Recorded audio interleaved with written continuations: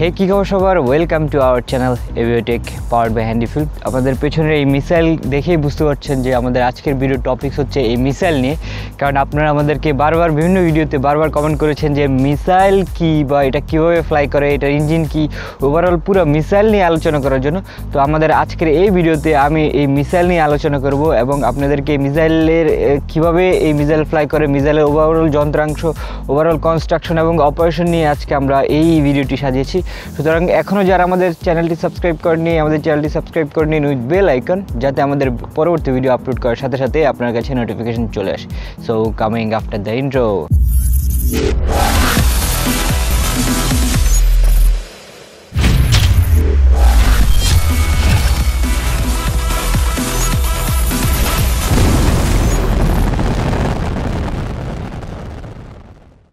তো মিসাইল কি? মিসাইলটা হচ্ছে এমন এক ধরনের অস্ত্র বা রকেট সম্বলিত একটি অস্ত্র।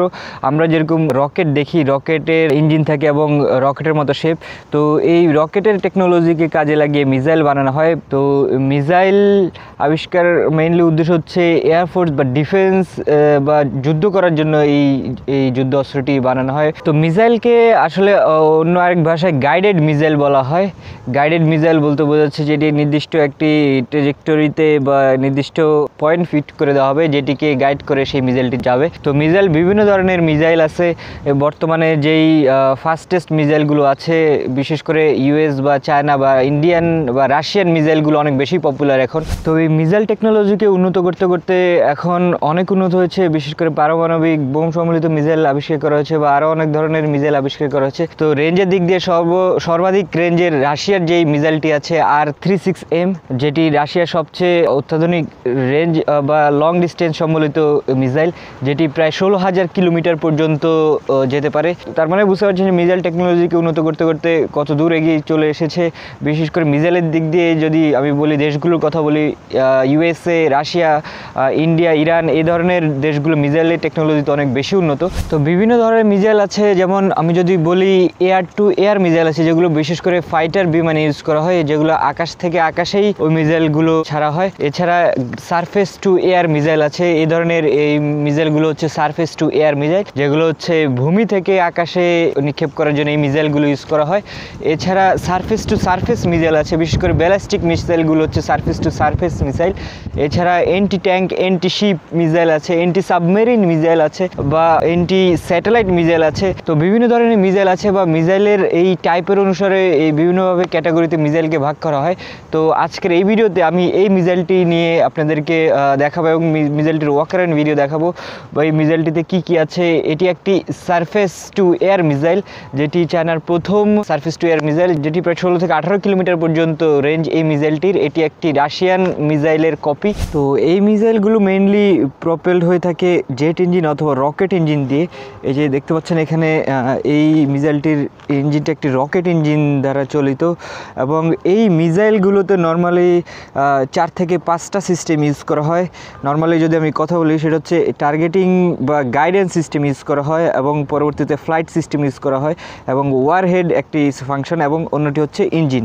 তো এই 5টি বা 4টি ফাংশনে এই মিসাইলগুলোকে ভাগ করা হয় বা এই মিসাইল টেকনোলজিকে ভাগ করা হয়। তো আমি ব্যালিস্টিক মিসাইলের সম্পর্কে যদি একটু বলি, সেটা হচ্ছে এই ব্যালিস্টিক মিসাইলগুলো ল্যান্ড অ্যাটাক মিশনে ইউজ করা হয়। বিশেষ করে আমি যদি একটা এক্সাম্পল দিই, MGM-140, এই মিসাইলটি ইউএসের একটি মিসাইল, যেটি ম্যানুফ্যাকচার হচ্ছে লকহিড মার্টিন। এবং আরেকটা এক্সাম্পল যদি আমি দিই, রাশিয়ান একটি মিসাইল, যেটির নাম হচ্ছে টপল-M, যেটির স্পিড হচ্ছে 7 কিলোমিটার পার সেকেন্ড। তার মানে ওই মিসাইলটি 7 কিলোমিটার যেতে পারে 1 সেকেন্ডে।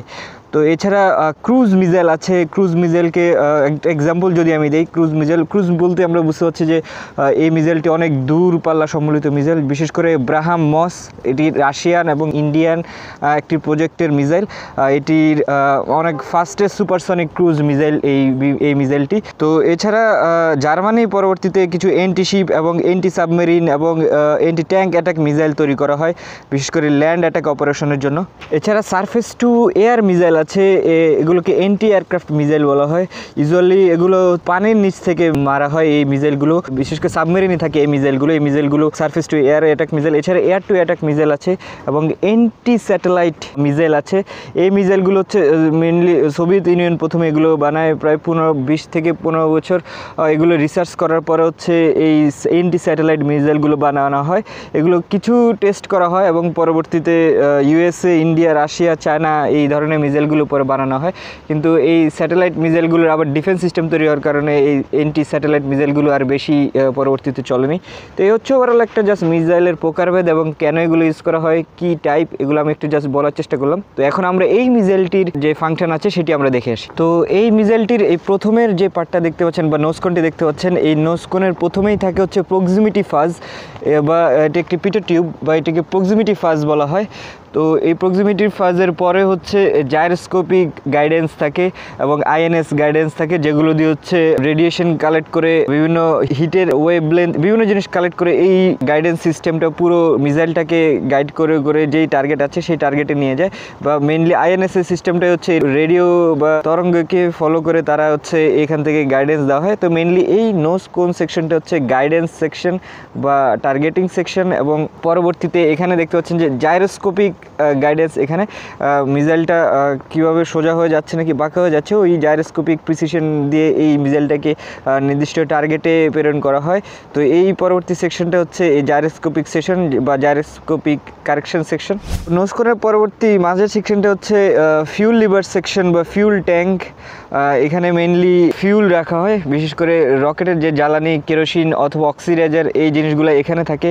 এবং এই ফিউল ট্যাঙ্কের বিভিন্ন প্যারামিটার্স আছে এবং বিভিন্ন সেন্সর আছে, সেই সেন্সর ইউজ করে তারপর সেই ফিউলগুলোকে পাম্পের মাধ্যমে ইঞ্জিনে প্রবেশ করা হয়। এবং এটাতে কিছু ফিন দেখতে পাচ্ছেন, এই ফিনগুলো মেইনলি এটার স্টেবিলাইজেশনে ইউজ করা হয়। এবং এখানে এটির কন্ট্রোলিংয়ের জন্য যেই ফ্লাইট কন্ট্রোলিং বা অ্যারোডাইনামিক কন্ট্রোল আছে সেটা দেখতে পাচ্ছেন, এগুলো কানাড বলে এগুলোকে। এই কানাডগুলো ইউজ করে হচ্ছে এটাকে বিভিন্ন গাইডেন্স দেওয়া হয় বা এটার ট্রেজেক্টরি চেঞ্জ করার জন্য এই কানাডগুলো ইউজ করা হয়।